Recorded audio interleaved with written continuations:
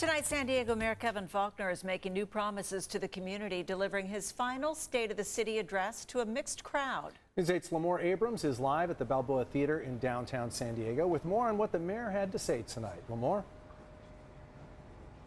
Hey there, Carlo and Barbara Lee. Well, the mayor taking the stage for the very last time here at the Balboa Theater due to term limits, but he is not saying farewell quite yet.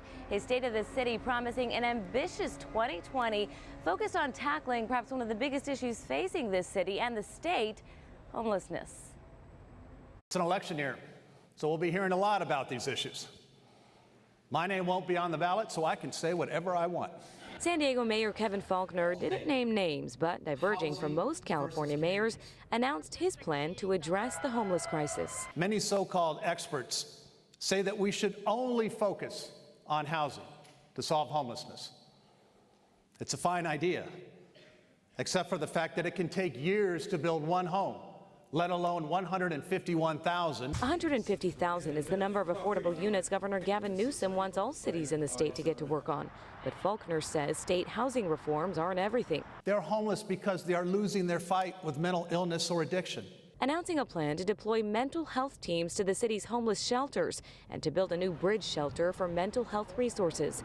A plan that drew praise from this man waiting outside the theater for the chance to thank the mayor. I was in the Alpha tent about a year ago, and during last Christmas, and right after Christmas, he got me housing. Morris Jackson didn't get to see the mayor after the speech, but says his story emphasizes the value of affordable housing. He changed your life. Yes, exactly. That's why I'm down here tonight, trying to give his props. Faulconer also highlighted his work, even playing a video of his time as mayor, from the way he handled the hepatitis A outbreak back in 2017 to the tents he's removed on city sidewalks. Mayor Faulconer, stop! While demonstrators chanted for change, the majority of these guests wanted to hear a plan for 2020 that included solutions and maybe a hint to what's next. If I heard anything, I heard a guy that might be running for governor. We are going to finish strong, and there is no better time to start than right now.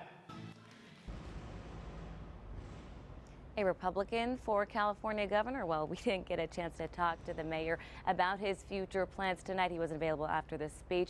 As for his 2020 agenda, however, we do plan to follow up on that mental health proposal of his. Back to you for now, Carlo. Thanks, Lamore.